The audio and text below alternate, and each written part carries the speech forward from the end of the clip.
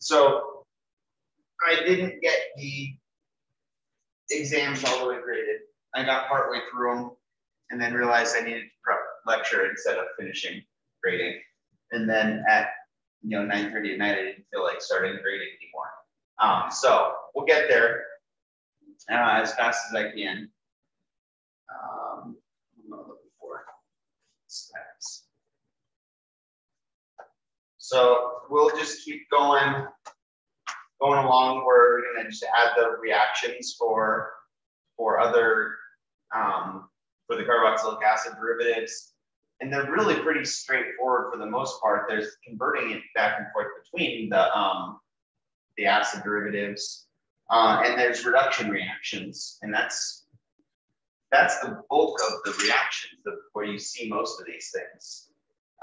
So other than a few new flavors of reduction and a couple other weird things, it's not too tricky in terms of these reactions. This is where we left off, was the conversions back and forth between the different acid derivatives. And really, the only tricky part about this,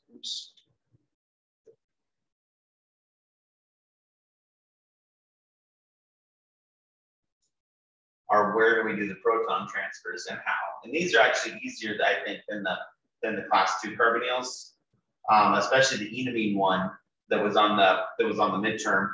That is a tricky one, because where do I put that where do I need to protonate? And it does take some trial and error. Even though I was making the key, it took me like, wait, no, not that one, cross that one out, do it again, to try and avoid making any strong bases. And so if it's under basic conditions, it's really straightforward, right? Your nucleophile attacks the partial positive on the carbonyl, and you make the tetrahedral intermediate, then a leaving group leaves.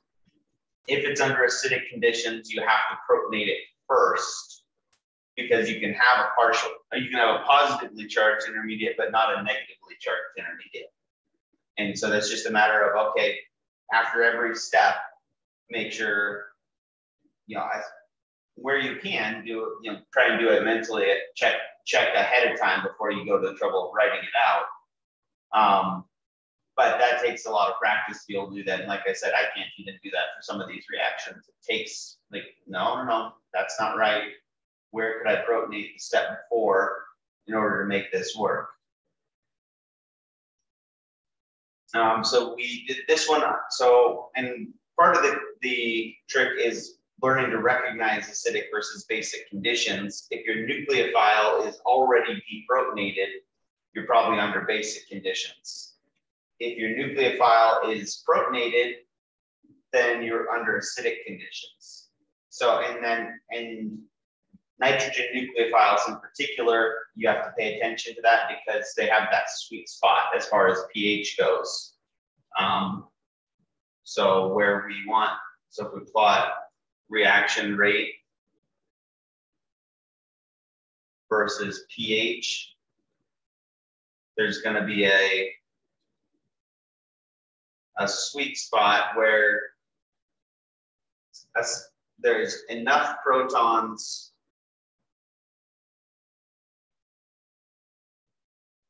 to cause the reaction to happen, to allow it for these proton transfer steps.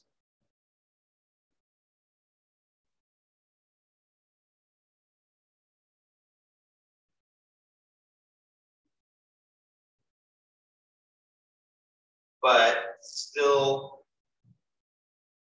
have your nitrogen, your amine nucleophiles deprotonated.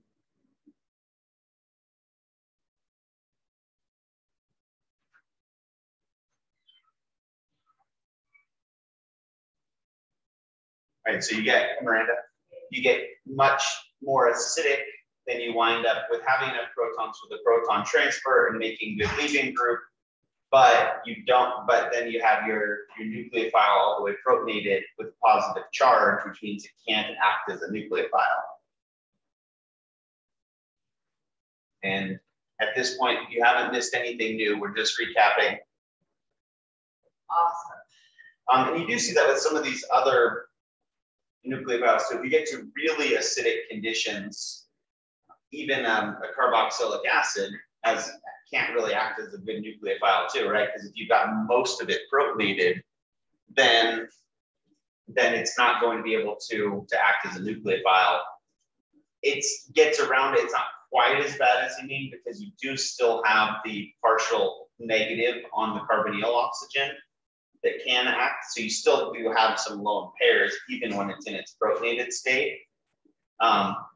Because if you have an amine, let's just look at ammonia, or rather ammonium. Ammonium is a nucleophile. It isn't a nucleophile. It can't be a nucleophile. There is no lone pair. There's a partial negative technically on the nitrogen, but it's completely surrounded by positives. So nitrogens are where we see this the most. We see it to a lesser extent with some of these other potential nucleophiles.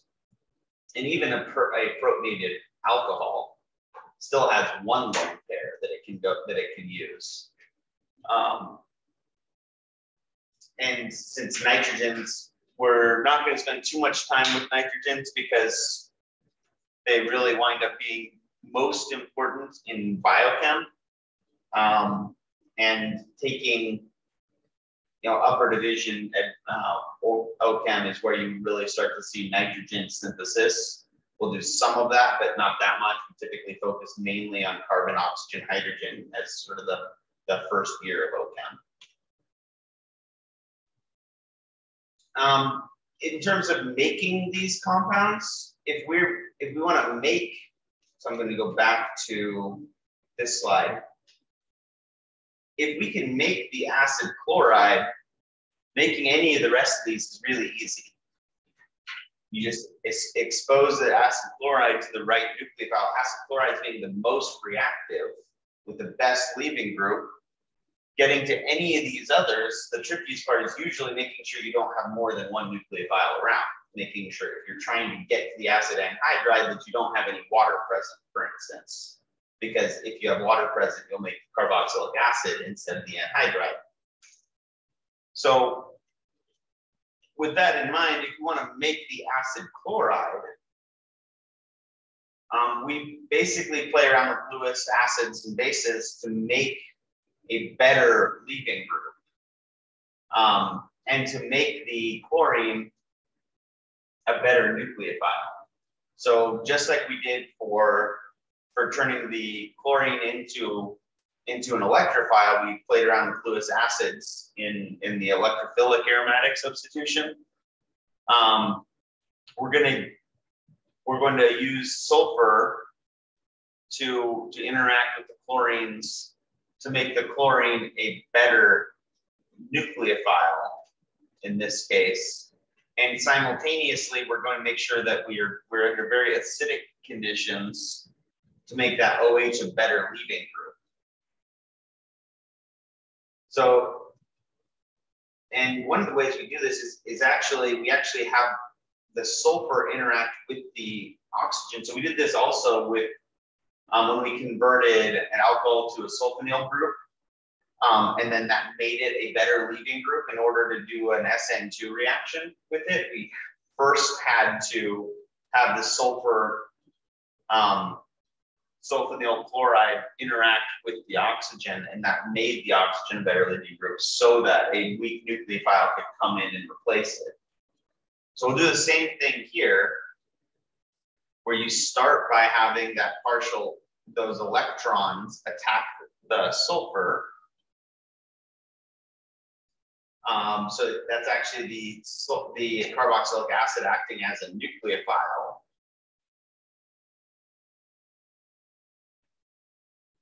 And then you wind up, this is another case of sulfur-oxygen bonds are more stable than sulfur-chlorine bonds. So oxygen is more electronegative than chlorine even. So we wind up with the chlorine leaving which is then going to turn around and act as our nucleophile in a minute. So we don't actually go through a tetrahedral intermediate in this case, because we're having the oxygen interact with the sulfur. This is the one mechanism that's a little bit different than the other conversions back and forth. So then once you have this, that's a really good leaving group. Then you can have the hydrogen, remove the hydrogen from it, and you make this sort of convoluted looking, I'm not even sure what that group as a whole is called. But with all the lone pairs and pi bonds, you wind up with this is a good leaving group, which makes it the carbonyl a good target for chlorine to come in, and now you can go through the tetrahedral intermediate. Right, so this is not an exhaustive list of acid derivatives. That sulfur-based compound that we just made is technically an acid derivative that's even more reactive. But starting with something that's really reactive, that thionyl chloride as your starting material allows us to get further up here on the reactivity scale and then pretty easily settle back down into the acid chloride. Again, as long as you're making sure there's no water around, no other things to react with. And so part one was you make this, use thionyl chloride to make this really good leaving group. It kind of looks almost, I guess it's almost like an acid chloride anhydride sulfur deal. When you write it out, structure it that way, it looks kind of like an anhydride. And then, but this step, this is just the same exact thing we've already done. Your nucleophile comes in, you make a tetrahedral intermediate right there. And then your leaving group leaves and you reform the carbonyl group. Then it doesn't actually stop there. We don't really care about the sulfur at this point, but it ends in sulfur dioxide because once that sulfur leaves, it just kicks off the chloride and you wind up making SO2 as a gas. So that's one of the things that makes this such a good leaving group, is that we wind up with Le Chatelier's principle being able to push this over the edge because we're making a gaseous byproduct. So we're doing this in solution, removing the SO2 as it goes. We have a pretty good ability to get a high yield here from a while also making a very unstable product. So that makes it a very sort of elegant solution.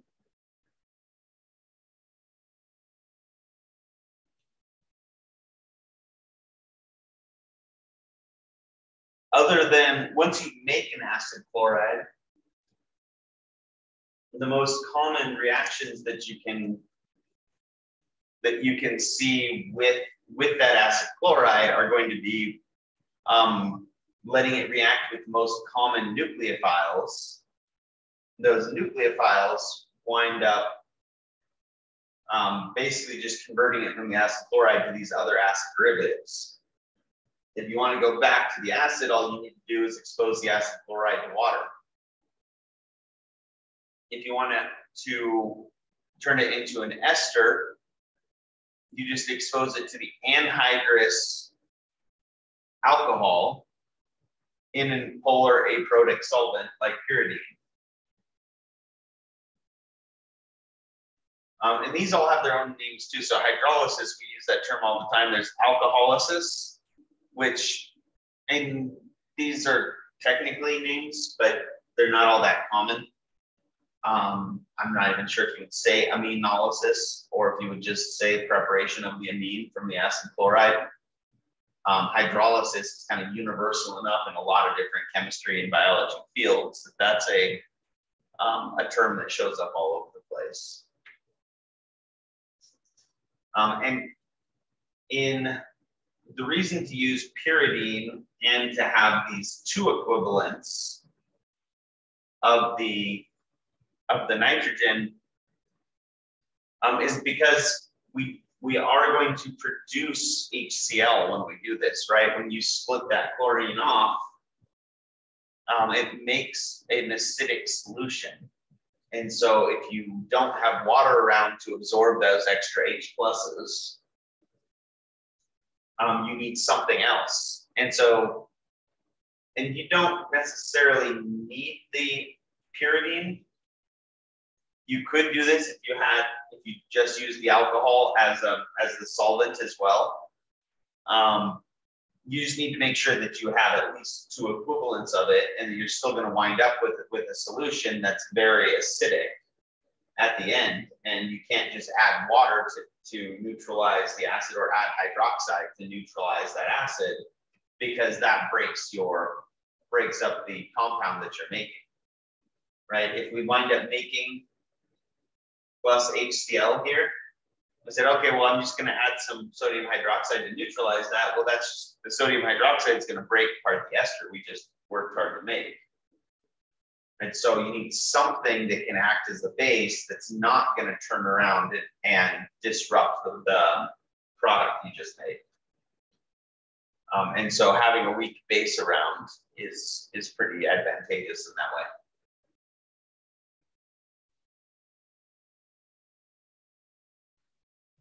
So we know what happens when we put lithium aluminum hydride with a carboxylic acid. What happens if we put it with an acid chloride? Turns out the exact same thing. It's a little bit like that line from the old X-Men movie. What happens to a toad when it gets struck by lightning? Same thing that happens to everything else. It gets reduced. In this case, to the alcohol. Really, the only time that we see lithium aluminum hydride not reduce something to the alcohol is in the case of amides. We'll see that you actually just reduce it to the amine instead of to the alcohol in that case. The oxygen is a better leaving group than the nitrogen in that case. And we can use Grignard reagents too. If we have an acid chloride and excess Grignard reagent, we can reduce it twice.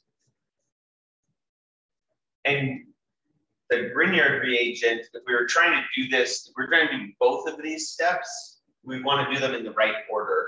Lithium aluminum hydride, you probably don't want to use that one first, because it's so good at reducing things that even if you did one stoichiometric ratio, you might get a variety of products anyway. If you did one stoichiometric ratio of the Grignard reagent and then follow it up with the reducing with the hydride source, you probably have a better shot at getting the product that you want.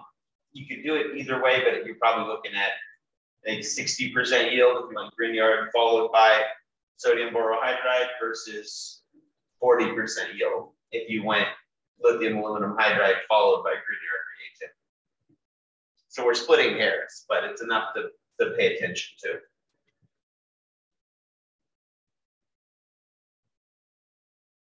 And actually, I take it back. They say you can't do that at all. I forgot about this part. This is actually a direct quote from your textbook. Trying to use only one equivalent of lithium aluminum hydride or Grignard reagent simply leads to a mess of products. That's the technical term, apparently. So if you want to do a partial reduction to make the aldehyde, you can use a lithium trialkoxy aluminum hydride that only has one hydrogen that can act as a hydride.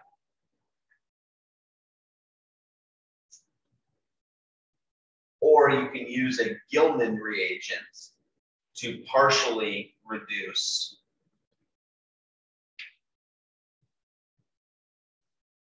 and so Gilman reagent is basically a more specialized, less reactive version of a Grignard reagent. So it uses copper instead of magnesium. It's a little bit harder to make, but it winds up being a better or a more selective. It's not better because it's not as strong of a reducing agent. So it's not going to give you as good a yield, but if it can give you more predictable yields, then that can be more an advantage in this case.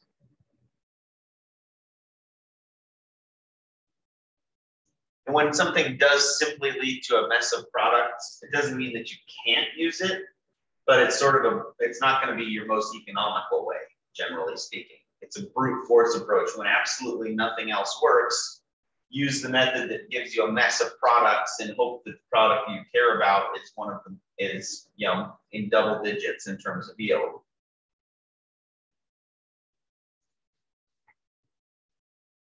And the other thing about these other versions is they're less reactive, but what we care more about is that less reactive means more selective.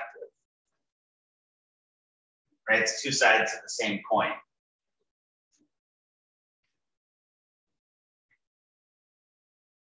It's your friend who only drinks high-end whiskey going out to a dive bar versus your friend who drinks everything. One leads to a mess, and one doesn't necessarily.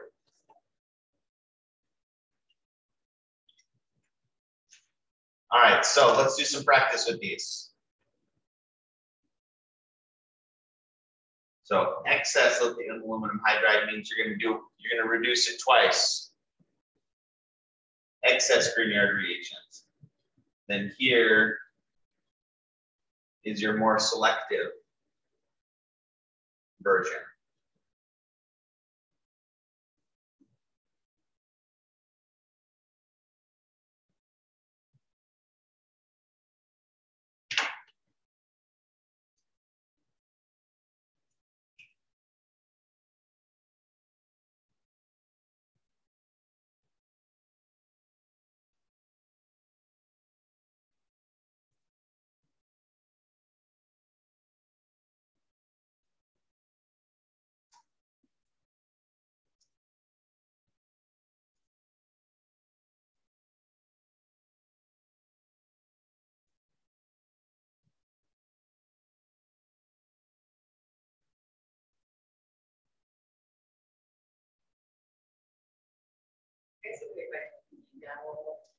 Please, you can.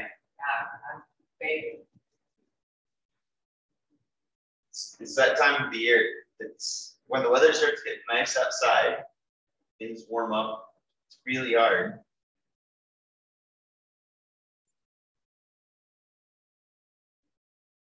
Oh, my kids were up like every 45 minutes last night. They haven't done that. I don't know. I'm not used to it anymore. Yeah. I used to be able to like go about my day and be fine, but I'm struggling. So. Okay. Your boys are free? 3. And like I said, I think I read a study. The first 5 years of the kid's life, parents are clinically sleep deprived. So you're still in the thick of that. Yeah, they're usually such good sleepers. I think it's just because the house is kind of hot and the bed because we're sleeping at my parents' house during the week and it's just really warm and they're still wearing their like winter jammies because they're attached to them. So yeah, they were just getting sweaty. That struggle is real. Yeah. Everything stinks in my son's room because he wants to wear his warm pajamas. Yes, yes. You're so sweaty. Oh, sorry for my tangent. No problem. I couldn't turn it down, by the way. It's like already on the lowest. Yeah, if that, we can open some windows though. Yeah. I got it.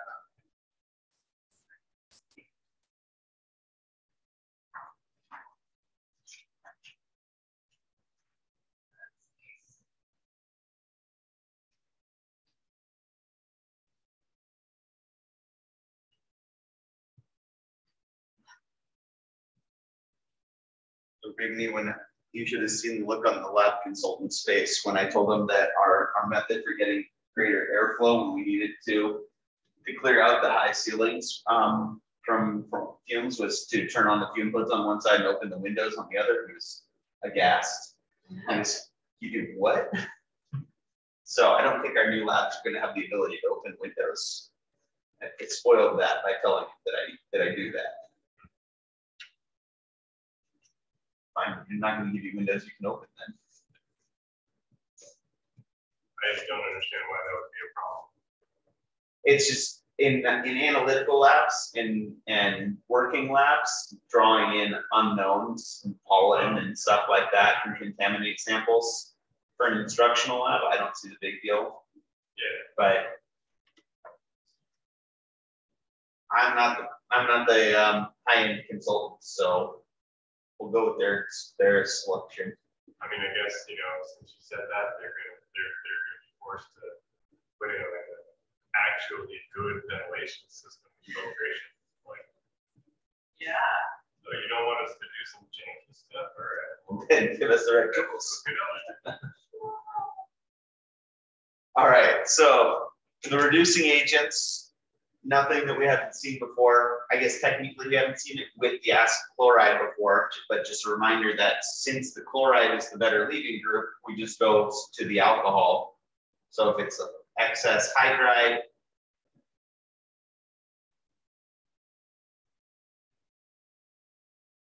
we just wind up there. And if you wanted to, you could show the two new hydrides attached there.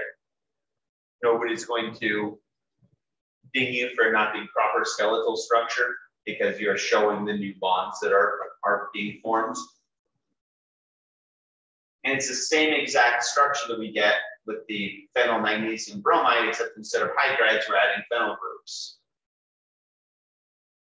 And since we have some experience with making phenyl magnesium bromide, we know that despite how large of a group it is pretty easy to make that into a Grignard reagent and get decent yields.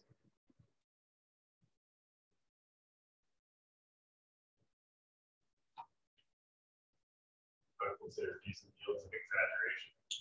I guess we did guess it was single digit yields, right? But that was after we waited for a whole week and let it age. Right. All right, so this is what the trickier ones are when you have, I guess they're not trickier, it just means you need to pay more attention. That trialkoxy hydride means that you will just reduce it once. And whatever the better leaving group is, leaves. In this case, you wind up chopping off the chloride, replacing it with the hydride. So after step one, we make the aldehyde. And then we expose it to a Grignard reagent, which is going to take it and turn it into the secondary alcohol. So we wind up with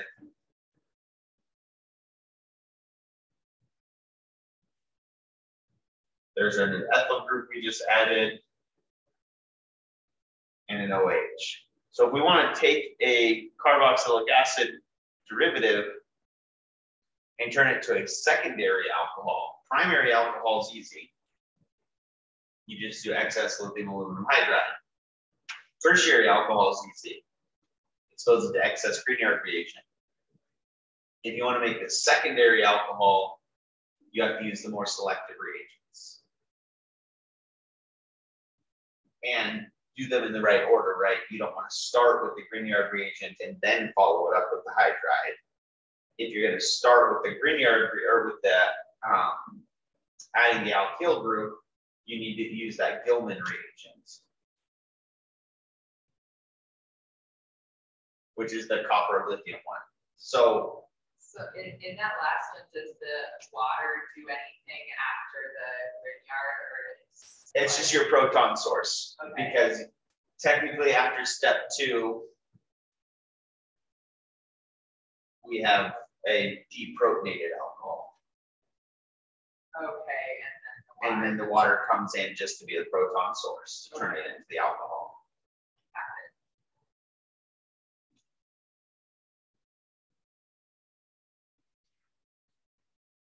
So this is actually one of those cases where there are two equally valid synthesis processes to get to the same product. Excuse me. Because if you start with the ethyl lithium copper compound, it's ethyl lithium cuprate is the name, but you can just call it the ethyl Gildan reagent. Whatever is attached to the copper is your nucleophile, the same way that whatever is attached to the magnesium is your nucleophile for a Grignard reagent. And it works the exact same way, right? The carbon is more electronegative than any of the metals. So when you have a carbon directly attached to a metal, you have a carbon that can act as a nucleophile. But the difference in the electronegativity is not as stark, which means you do have, it's not as reactive. In fact, these are actually stable enough that I think you can buy these as a solid and store them on the shelf. You're not going to get as great yields as using a Grignard reagent because the Grignard reagent is more reactive.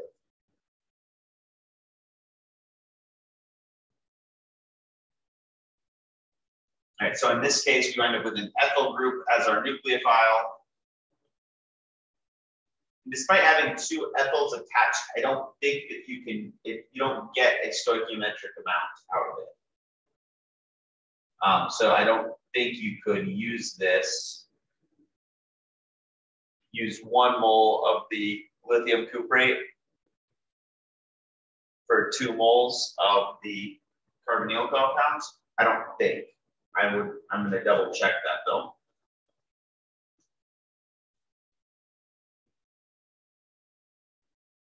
So after step 1, we take the acid chloride, add the ethyl group to it and turn it to a ketone. And then step 2, and you could use sodium borohydride at this point too. We don't need the lithium aluminum hydride once we turn it into a class 2 carbonyl. But the net result is we get the same exact compound as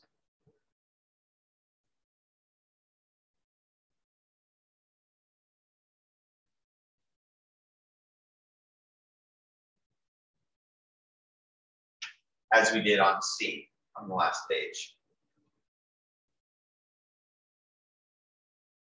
So this also does give us a lot of flexibility too, just in terms of, okay, well, what do we have in the stockroom? Do we have the trialkoxy hydride source, or do we have, if you don't have the lithium aluminum hydride, using a Gildan reagent is a good way to get around that. So you use your Gildan reagent first, and then you can use sodium borohydride, which lasts better on the shelf. And so it just gives us a little flexibility if we were trying to workshop this for industrial chemistry and we really cared about the efficiency, we would try both processes at the lab scale and see which one gives us a better yield. And then we would factor into the equation the shelf life of the components and what costs they are. It's possible that the Gildan reagents are cheaper to make because copper and lithium are cheap, and magnesium's not as cheap.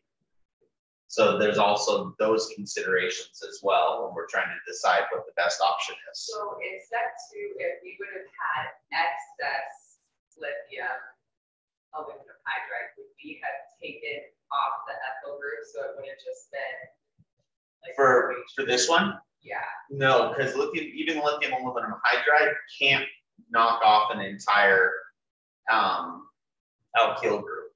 Okay. So either of them. Okay. Either lithium aluminum hydride or sodium borohydride would work, and the excess aspect doesn't matter in this case. In fact, we probably want an excess, at least a slight excess, just to drive that equilibrium further towards the product. But it's not going to happen twice. The lithium aluminum hydride can just knock off like the halides. They can't. Exactly, that are already a good leaving group. Okay. All right, so for E, we have a nucleophile in the form of an alcohol, and we've got a good leaving group here. So once we make the acid chloride, this is just going to go through our tetrahedral intermediate. And the fact that we have pyridine and we're making HCl as a product tells us that we're under basic conditions, which means if we're drawing a mechanism, this is the easy version of the mechanism too, because we just wind up with our, we probably start by deprotonating the phenol to make the phenolate as a nucleophile and make a intermediate that looks like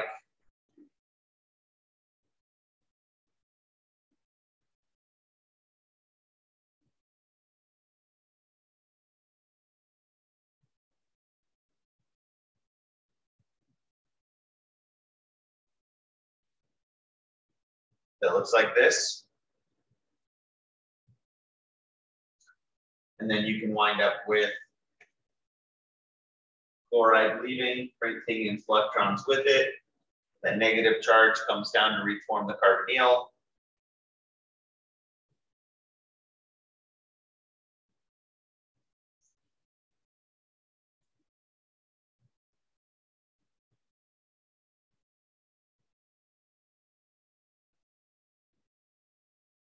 So our final product winds up being phenylbenzoate. Seems weird to use two different bases for the name. You've got the benzoate for one of the benzene rings, and then phenyl as a branch for the other one, but that's one of them is a branch and one of them is not. So phenylbenzoate is the right name, which off the top of my head, I can't think of what purpose phenylbenzoate might have, but I guarantee you that there's some purpose either industrially or in biochemistry for phenylbenzoate. No, it shows up on midterm vocab exams a lot. Yeah. Was that one of the nomenclature ones? Or just nomenclature, but it showed up like 2 or 3 times. Maybe it just felt like that because you had to draw it 16 times with all your proton transfer steps. I just remember like thinking like, this is phenylbenzoate. All right, so for F, we wind up with similar steps, except we wind up with making the amide instead of the ester.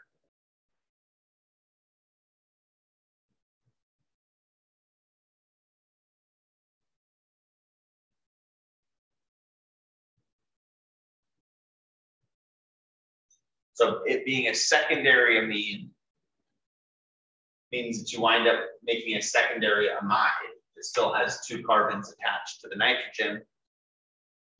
You can't really do this with a tertiary amine because you don't have a good leaving group. And so if you try to make a tertiary amide from a tertiary amine, it's not really going to work because you're going to wind up with it would be a quaternary amide, which are not going to be very stable. It's probably stable enough that you could make an ionic compound out of it, but it's not going to give you great yields because you're making something that's inherently hard to, or inherently uphill in energy.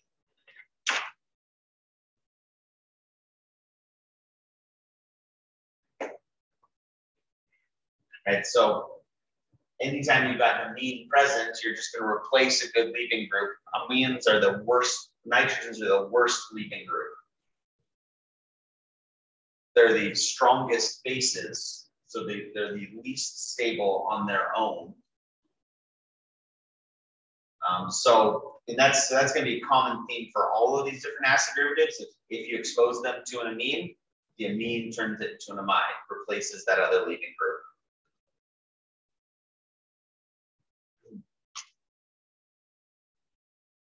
And so,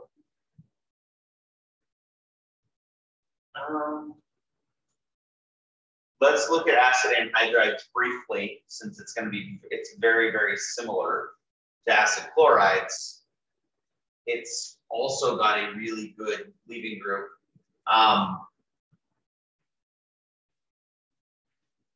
Preparing them is its own thing though, because we can't use that thionyl chloride approach because we're not trying to add a chloride to it. But if you can make the acid chloride, making the acid anhydride is really easy. You just wind up with using the deprotonated acid as your nucleophile and replacing the chloride. So chloride being an even better leaving group means the second step is really straightforward. If you want to make the acetic anhydride, you can do it just by brute force. If you take acetic acid and you put it to 800 Celsius, you can dehydrate it. You just pull a water molecule off and make the acetic anhydride. So acetic anhydride is really cheap as far as anhydrides go because heat is cheap, relatively speaking, and vinegar is cheap. And that's really all you need. You can, in theory, if you just took white vinegar, dumped it into a reactor, and heated it up to 800 Celsius and held it there till it stopped evaporating water off, you made acetic anhydride. If you want to make a more specific anhydride, you kind of have to go through the acid chloride route. Make the acid chloride for one side, get the deprotonated acid form of the other side, and then let them react together.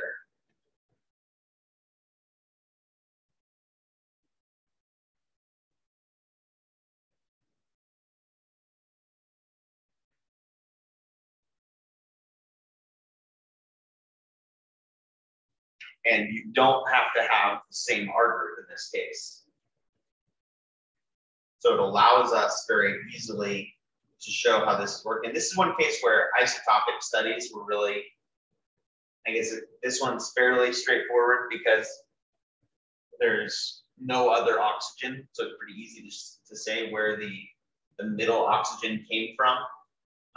But when it comes to having these things split up, these acid anhydrides getting split into two pieces, they've used isotopic studies to say, okay, if we take this middle oxygen and make it an oxygen 18 instead of an oxygen 16, and then track which of the products gets the oxygen 18, you wind up, it turns out, with pretty even amounts of both of them, unless there is some extra resonance. If one of these R groups has resonance with the acid group, then that's going to get you extra stabilization for bringing the oxygen with that group.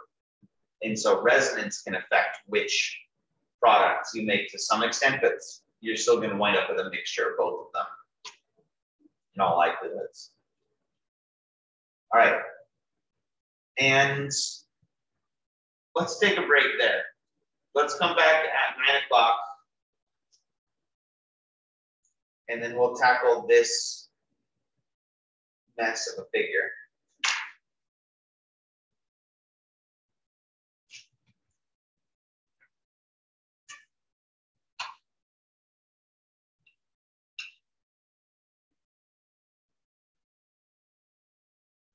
Is the bookstore open at 9? Yeah. Well then, should we keep going for 5 minutes so people can get coffee? That would be good. All right, let's go for another 5. Let's look at this figure. We'll go for 5 minutes and then we'll take a break.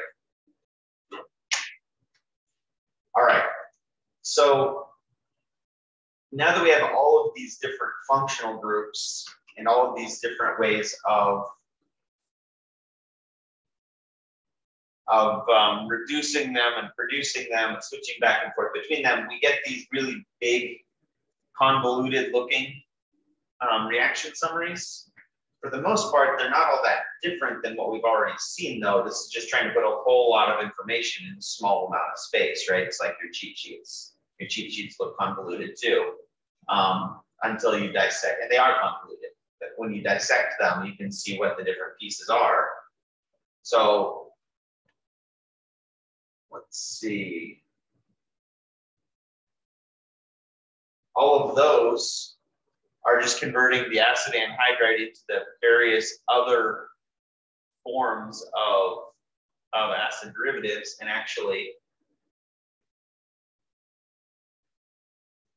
this one's over here too.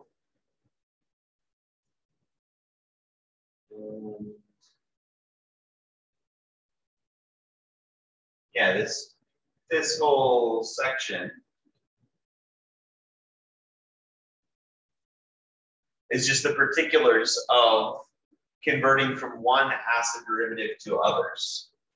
So if you want to make the primary amide, you expose it to excess ammonia. If you want to make the secondary amide, you go this route. If you want to make the ester,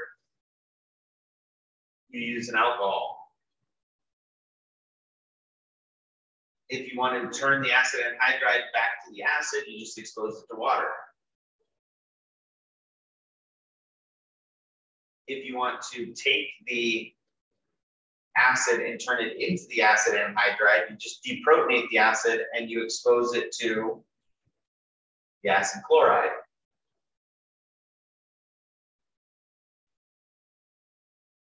And for some of them, basically just for acetic acid, you can just take the acid and heat it to make the acetic anhydride. From the acid derivatives, you can't really oxidize them any further.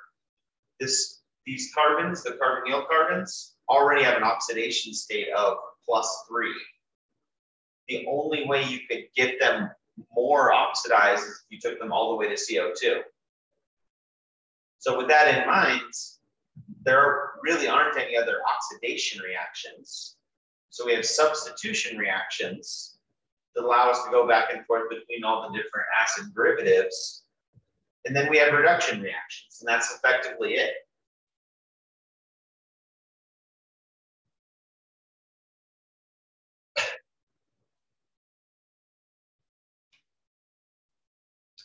All the ones I circled in red are all just different flavors of reduction reactions. You got the brute force reduction reactions, where you just use excess and have the same reaction happen twice.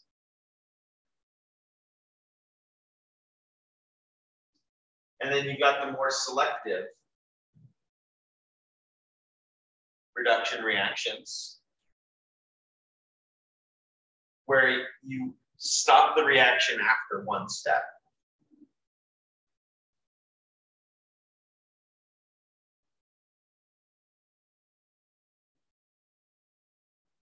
And then you could continue the reduction with the other step if you so chose.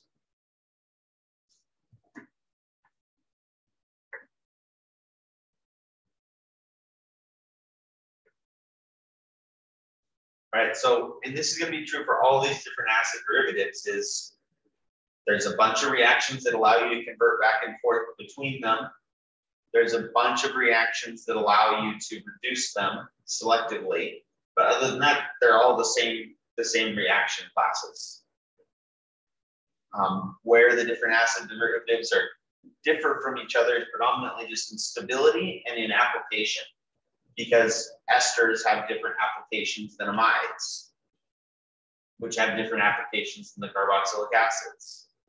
So drug design, biochemistry, lots of those applications, we care about which acid derivative we have.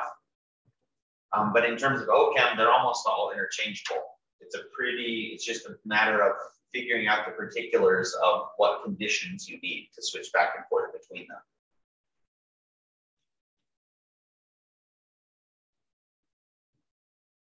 Is there like, I realize this is kind of playing with fire as far as the carbon monoxide goes.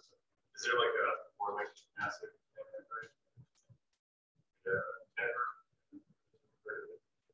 There is.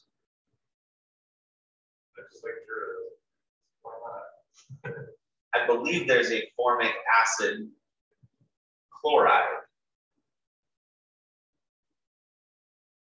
think that COCl2 is a real molecule. Yeah, that's possible. Yes. Okay. So nerve gas. So that one is about as reactive and pleasant as you would expect. I don't know. The formal groups are weird because they don't even behave like they would expect for formaldehyde, right? Because formaldehyde really exists as methanediol for all intents and purposes. So my guess is no. I don't see any reason. There's not technically a reason why you couldn't, other than just stability. It's just too reactive for it to do that. It might wind up actually forming some sort of weird 5-sided ring instead. Because in theory, yes, you can do this, but you've already got 5 atoms in a ring structure. And so you might just wind up with something weird happening where you wind up making some sort of peroxide, like an ozonide. It would look like an ozonide at that point, right? You want a peroxide bond between the 2 oxygens. But I can see it, dehydrating. I think it's just going to wind up forming carbon monoxide and carbon dioxide. You're going to get probably an equal mixture of both of them, because that's what happens if we try to do ozonolysis with a alkene that's at the end. You just get CO2. So I think you would get something similar in this case. It would wind up just decomposing into smaller gas molecules. Good question, though. All right, these last two.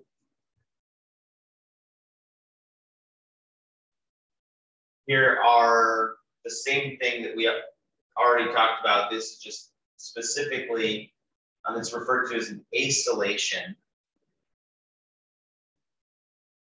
of alcohols and amines. If you start with an alcohol, that's just switching up your point of view. You could also think of it as being the esterification of the acid anhydride, or the acylation of the alcohol. It's really just depends on what your frame of reference is. But adding an acyl group, or especially if they call it the acetylation, then you're adding an acetyl group.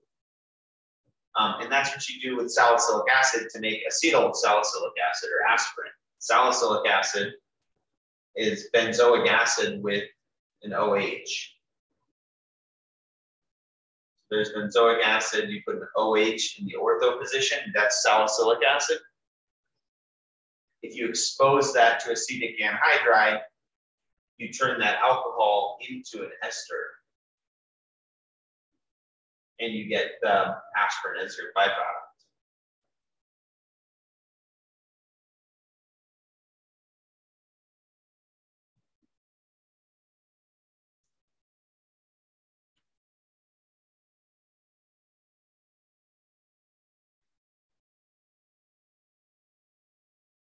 And there's a reason this is pretty much always the first organic reaction that people do. One, because you get to make a biologically active molecule. Everybody knows what aspirin is, and so that's pretty cool.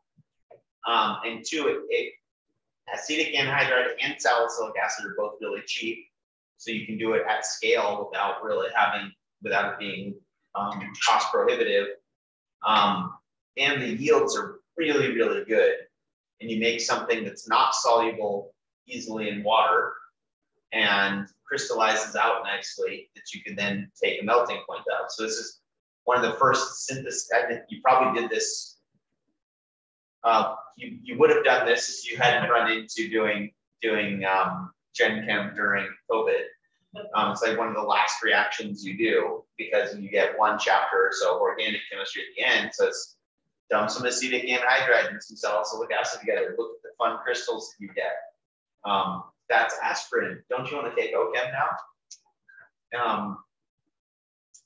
So it's a really common reaction to do, and actually it's still a fairly interesting reaction to us at this level because you can play around with conditions, play around with pH, or dehydrate, going through some sort of purification step ahead of time to try and make it anhydrous or something like that to see if you can increase yields or purify your product that way. So it's still a fun reaction, and it's fast, and it gets good yields reliably. All right. There we go. We'll come back at 10 after now. Give everybody a chance to re-up on their caffeine. Come to life. Go for a little walk, enjoy the sunlight.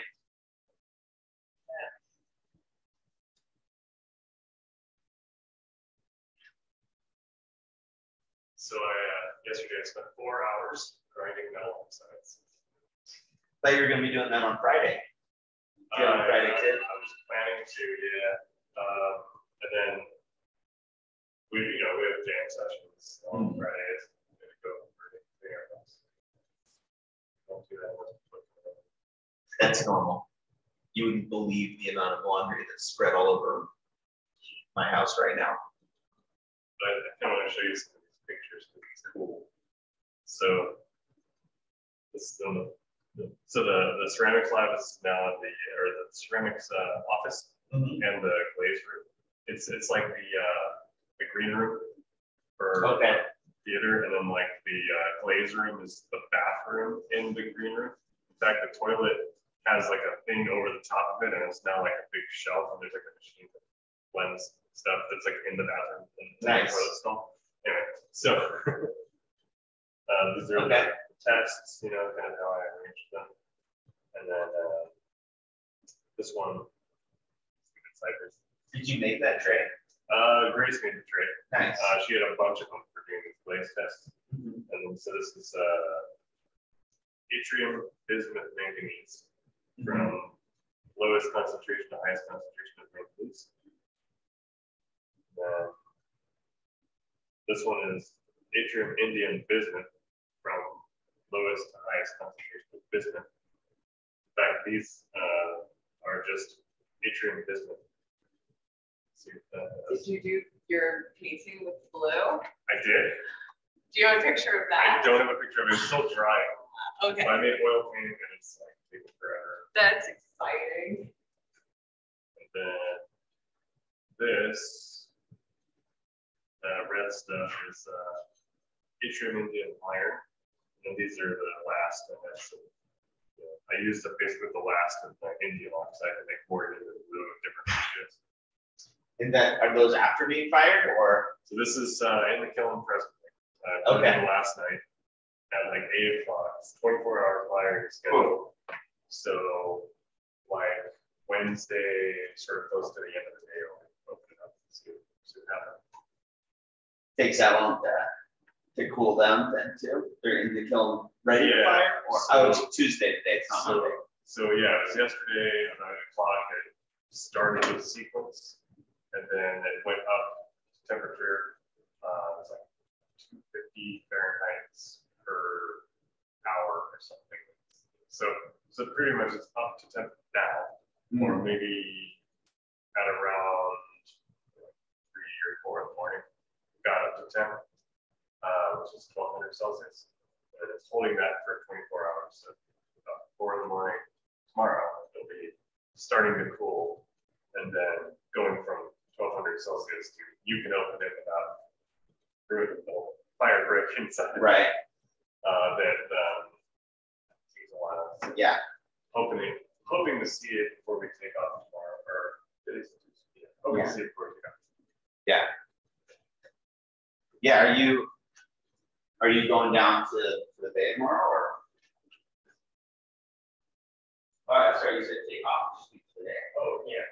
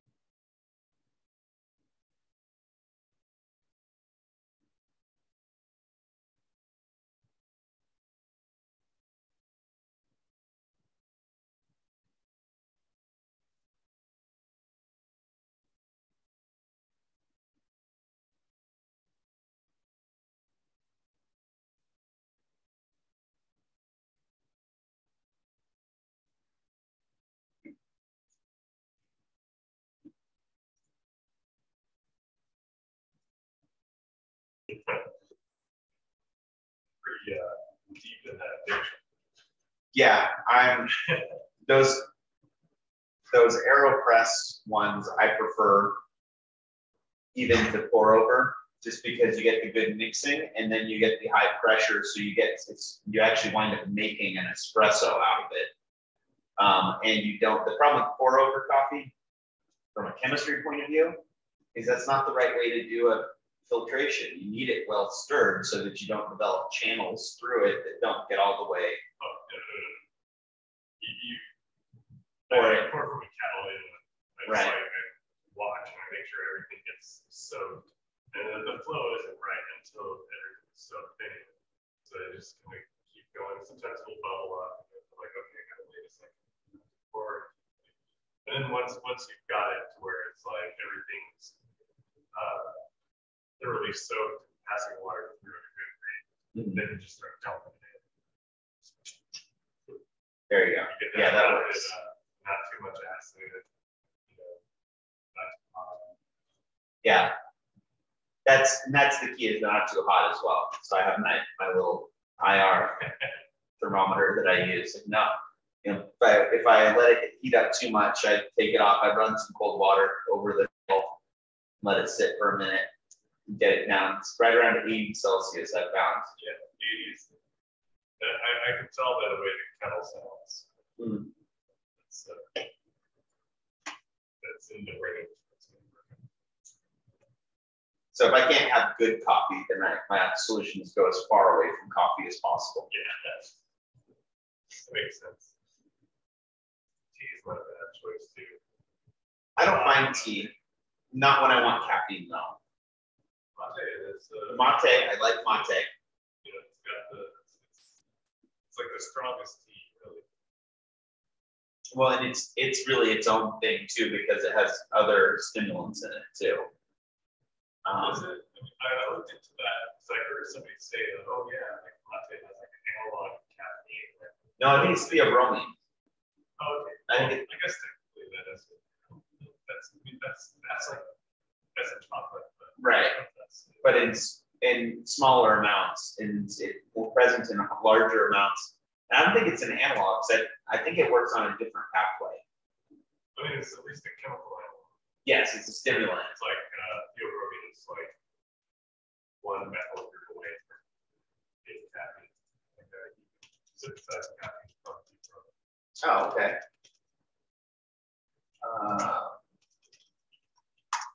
Let's see what Google has to say. Oh, mate, okay.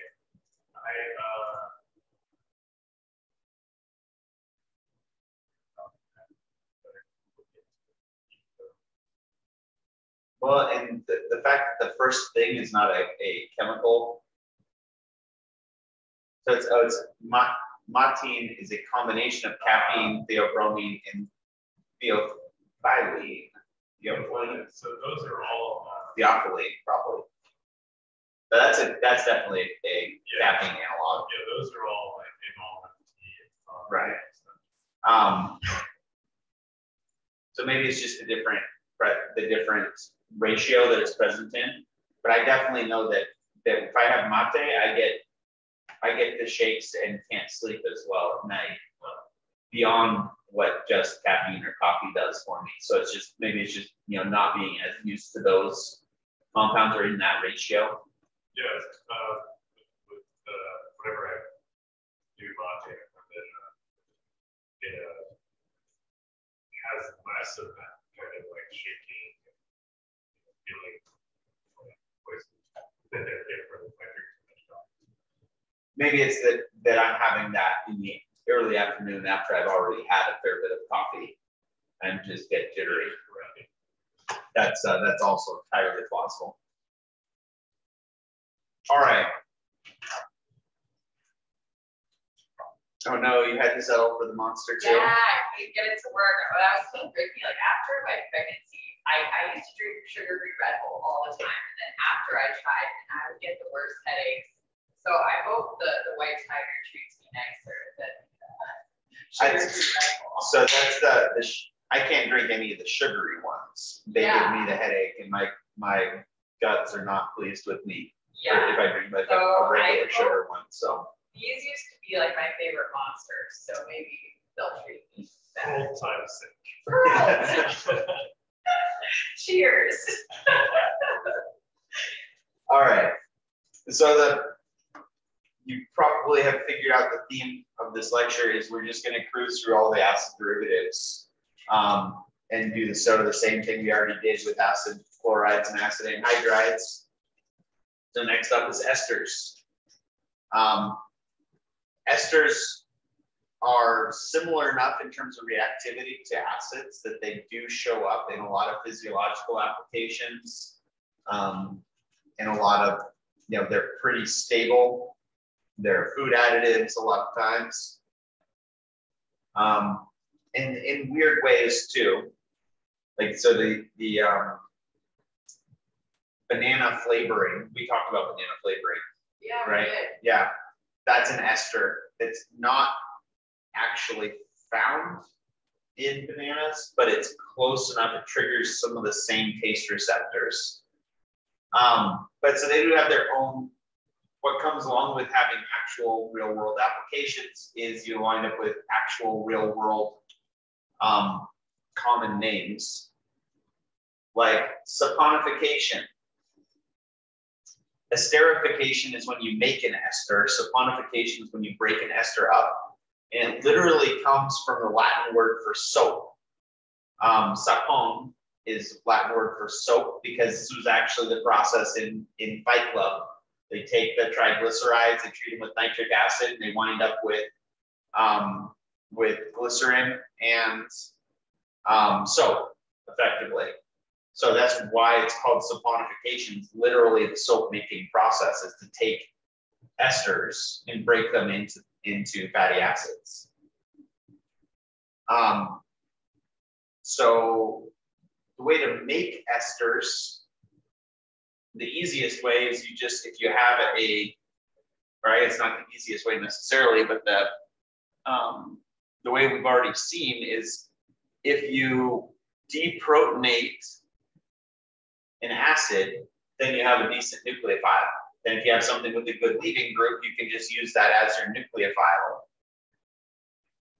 And so that's just a substitution, just SN1 or SN2 as the conditions allow. More commonly is basically just allow, as the esterification you get, if you just take the acid and an alcohol and allow them to react together, they go through a dehydration reaction.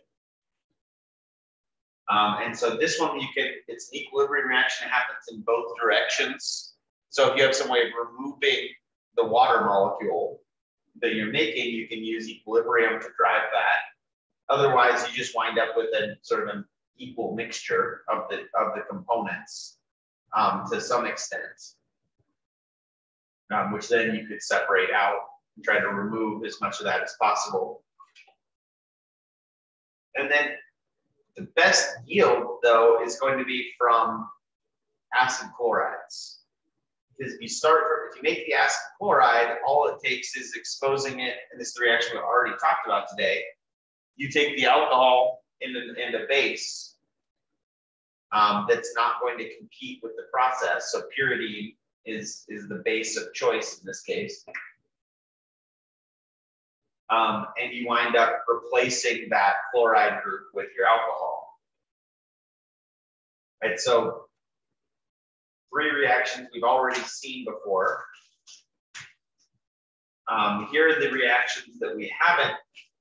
Once we make the ester, we can cause this Fischer esterification. We can have this process go backwards. If we start from the ester, we can expose the ester to sodium hydroxide and then just reprotonate everything at the end. That's effectively, we use pH to sort of control the equilibrium here as well. Under acidic conditions, you favor making the ester product. Under basic conditions, you favor taking the ester and turning it back to being the acid and the alcohol. So saponification and esterification are just opposite directions for the same reaction, really.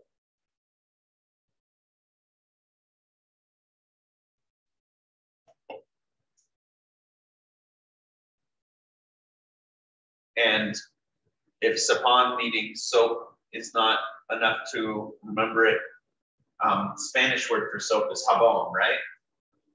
So take the Latin word and Hispanify it, and you get jabón, sapón, similar enough. I always thought that was really fascinating because I watching Fight Club in high school, it was like the closest thing I'd ever had to anthropology in terms of like the hero worship part where he's talking about washing clothes downstream a certain, that's actually accurate. And that was like my first exposure to like physical anthropology and chemistry behind some of these anthropological processes and studies. So as strange as it sounds, Fight Club was a good gateway drug for chemistry for me personally. And actually making the nitroglycerin, it's not all that far off. You take glycerin and you expose it to concentrated nitric acid. You can make nitroglycerin that way. Just not great yields, and you have to know where to get concentrated nitric acid, which is why they can just throw it in a Hollywood movie. Something I thought was pretty cool about that is that there's always like little clues throughout like a lot of the scenes where they're like in that house where they're making all that explosives and stuff. You know, all the stuff like just having sodium hydroxide wrap, you know, it's like the case of it. So, and extracting the glycerin from that in order to have precursor. And then they mentioned nitric acid and they mentioned ether. And so those are things that you use to do a nitration reaction. Yeah. It's like, the little things there, and it's Breaking Bad was the same way too, right? They didn't show the entire process. They didn't want to. They wanted to walk that line between making the science accurate and avoiding copycats. They didn't want to just straight up have incorrect science, but at the same time, they didn't want to give people an instruction manual for making that. And so walking that line of like, we're just going to leave out some of these and make sure that we never show several of these important steps.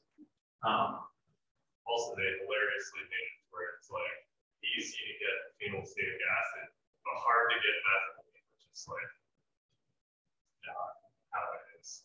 Right, exactly. Yeah, they took some liberties that way, but anyway. Yeah, Chuck Palahniuk in general, I really like his writing too. The guy who wrote Fight Club. unfortunately, people think that Fight Club is like an instruction manual in itself. But, 18-year-old males are going to do that. So anyway, the other trick with esters is that if you get too acidic, you have acid catalyzed hydrolysis as well. So under basic conditions, an ester can be turned back into the acid and the base and the alcohol. Under acidic conditions, an ester can be turned back into the acid and the alcohol. So really, esters in the presence of water don't last very long. If you have water around, you have an equilibrium happening where you've got some mixture of the two, which is why esters like aspirin have an expiration date. They have a shelf life, and why they, you should seal the bottle all the way when you close medication, because there's almost always something that water is going to ruin.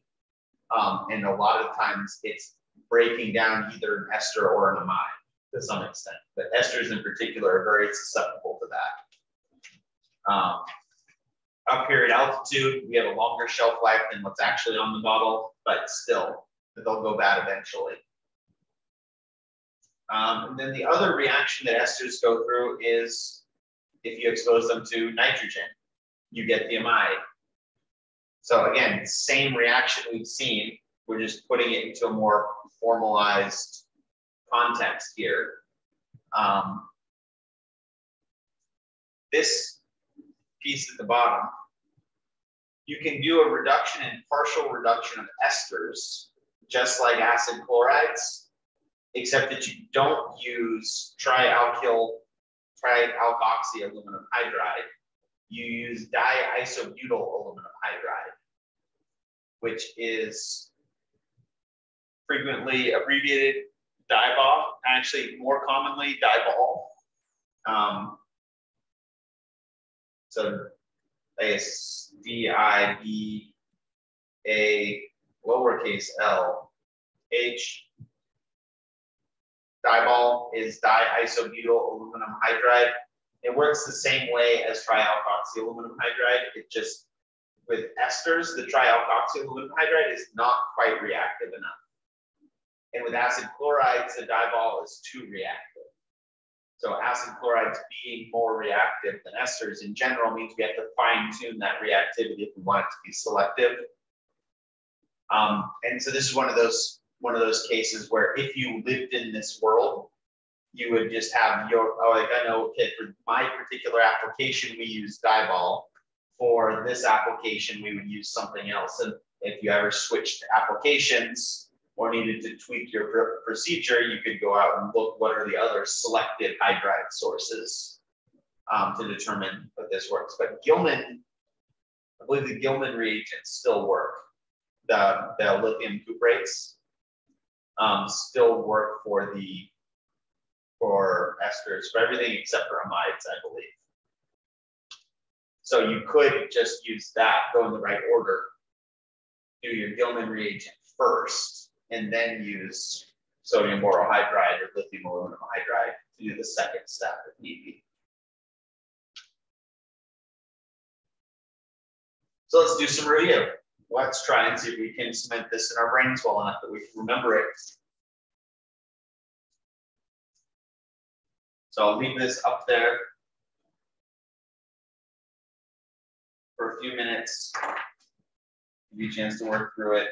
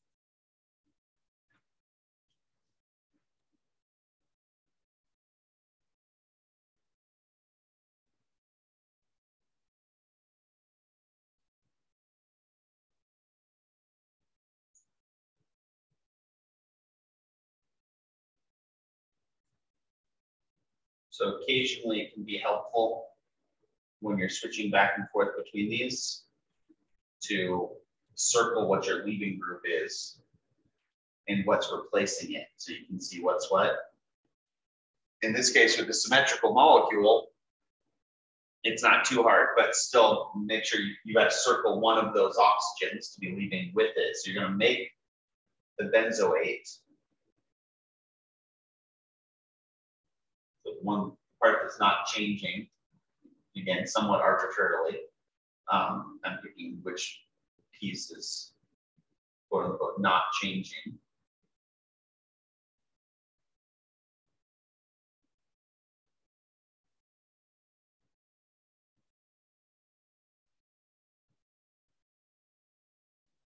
So we go from the benzoic anhydride to the phenylbenzoate again. And then our other product in this case is going to be another benzoic acid molecule.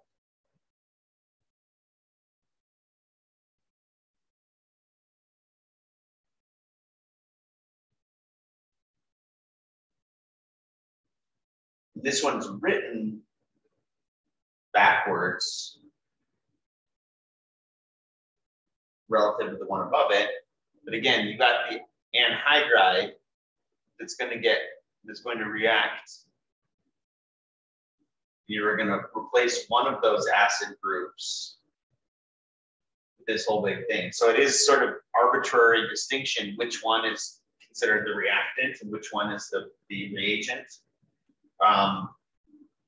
But it really doesn't matter. They really, most correctly, should just be written with a plus symbol either way. But typically, whatever the smaller one is, the one that gets written as being above that reaction arrow.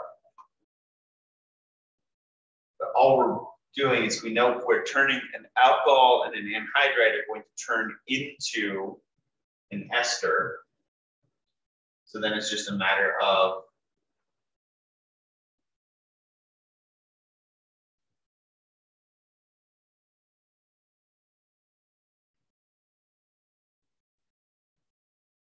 keeping everything the same as much as possible.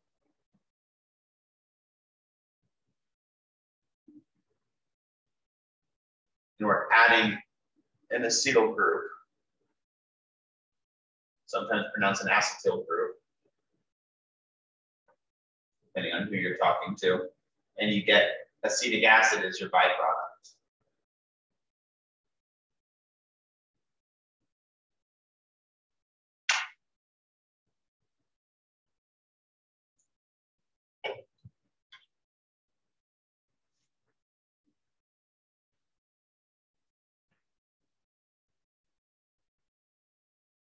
So just like we've seen for a long time, recognize your functional groups, put the functional groups together in the right way, and just keep the rest of the molecule the same.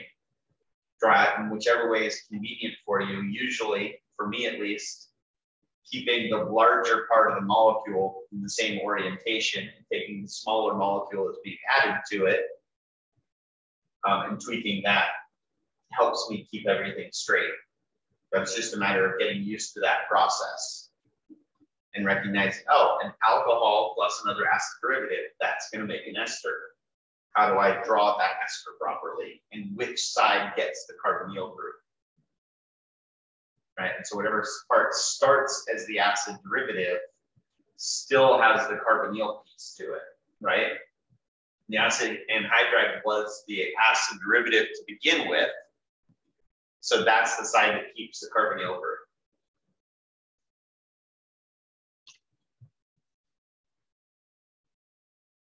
If we have an amine and an acid anhydride, I'm sorry, we're taking that acid anhydride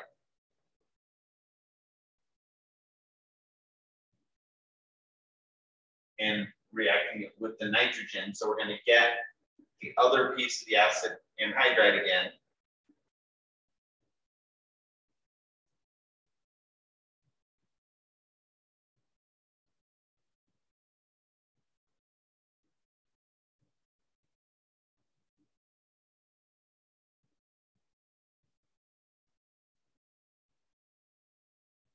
plus the propanoic acid as our byproduct.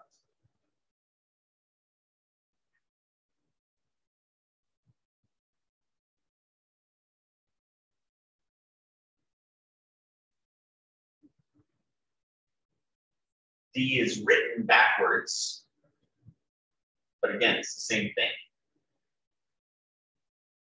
Right, here's our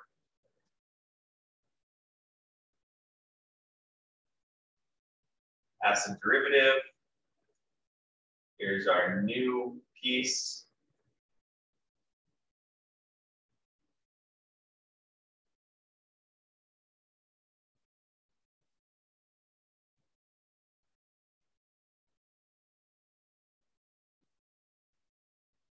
Plus acetic acid.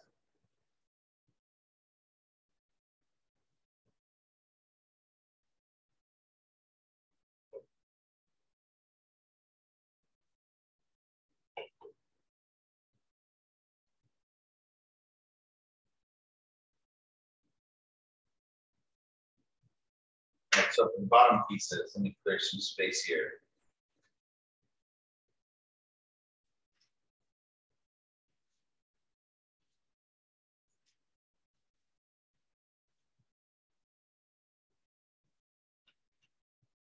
So for A, excess lithium aluminum hydride, we can't take off an oxygen on its own. So we're still going to wind up with the alcohol. And we're starting from the acid derivative with excess lithium aluminum hydride. That means we're going to wind up with the primary alcohol. So for A, nope.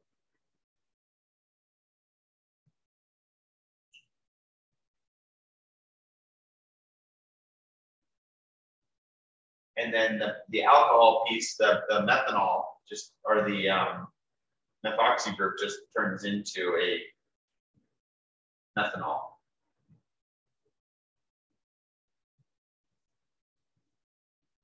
Excess ethyl magnesium bromide for B. Again, same molecule.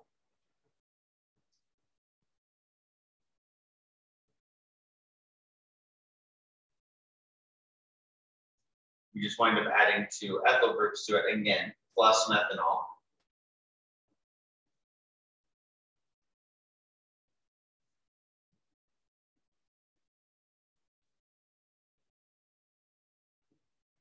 C is a little tricky because it's ring opening.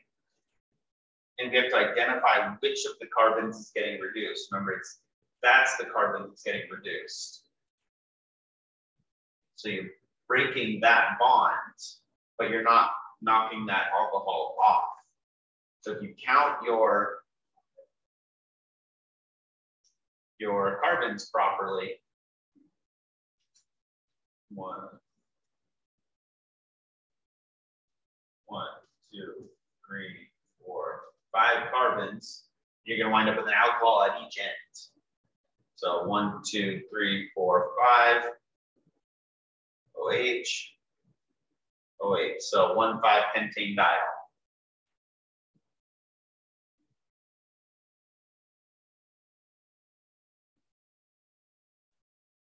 You take an ester and you expose it to an acid. You just take the pieces of the ester, turn that into an alcohol, and you turn this back into the carboxylic acid. So you're going to get cyclohexane carboxylic acid and ethanol.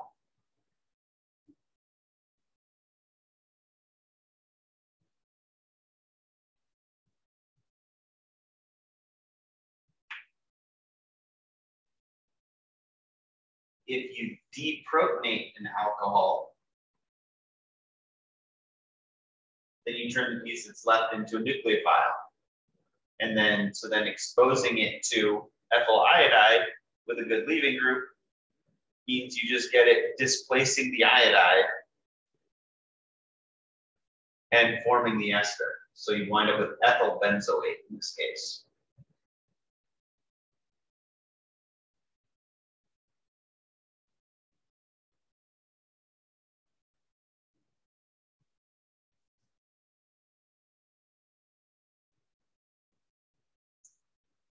And then last but not least, for F, we have another ring opening reaction. There's the carbon that's getting reduced. So we're putting two new ethyls on that carbon and breaking this bond.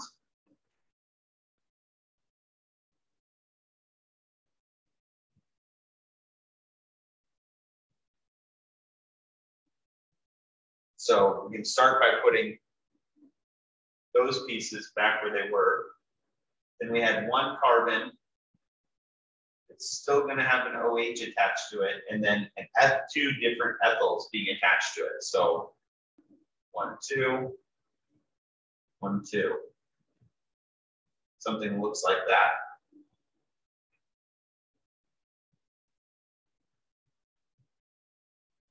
So something also be very painful to name with IUPAC rules.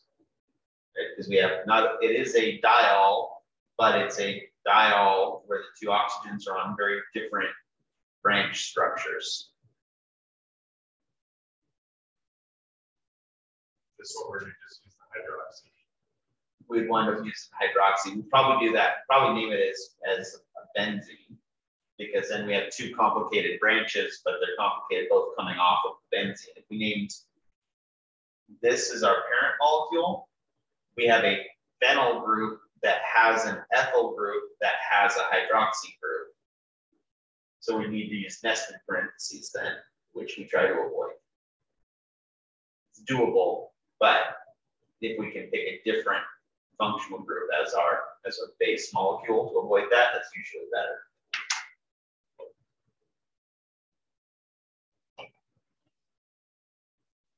Nothing wrong with this.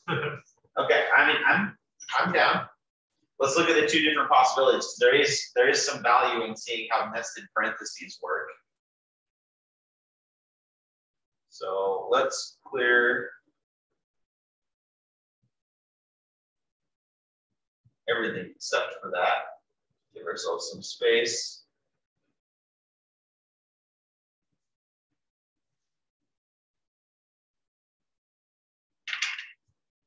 We'll zoom in on it too.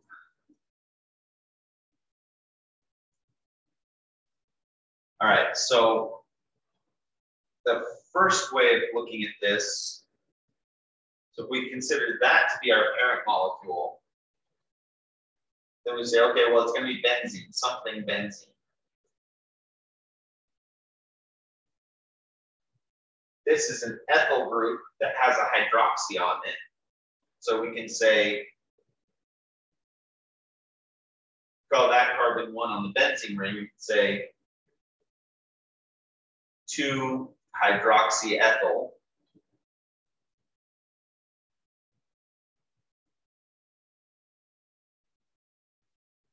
So that names that bottom branch.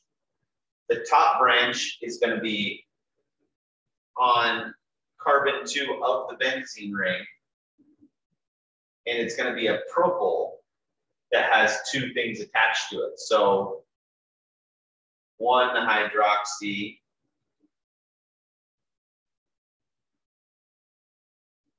1-ethyl propyl. So 1, open parentheses, 2-hydroxyethyl, close parentheses, 2, open parentheses, 1-hydroxy, 1-ethyl propyl, close parentheses, benzene.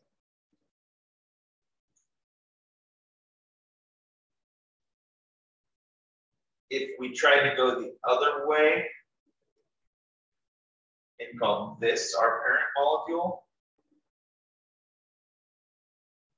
then all of this is one branch that has, so you've got a branch that has a complicated branch within it. So our base molecule then would be, actually, it would be, yeah, so it'd be pentanol.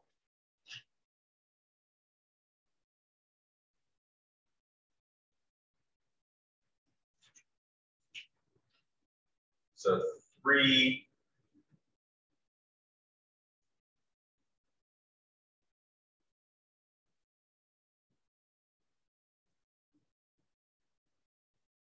and our complicated branch is going to get its whole line here. On carbon 3, you've got a something phenyl.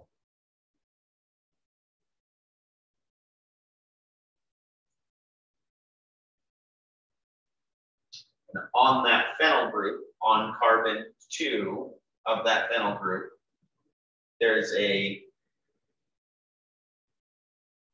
2-hydroxy ethyl.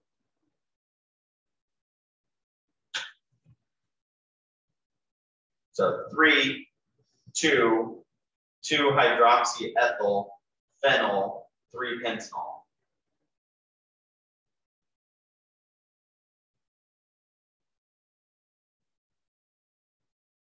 So doing the it is actually shorter, but we typically try to avoid having the nested parentheses. They work the same way, but that takes a lot more paying attention to, and it's even harder to say it. So we try to have as few layers of complexity as possible, even if it means a longer name. And like we frequently come back to, if this is a significant molecule in any way, it has a common name, or it will shortly.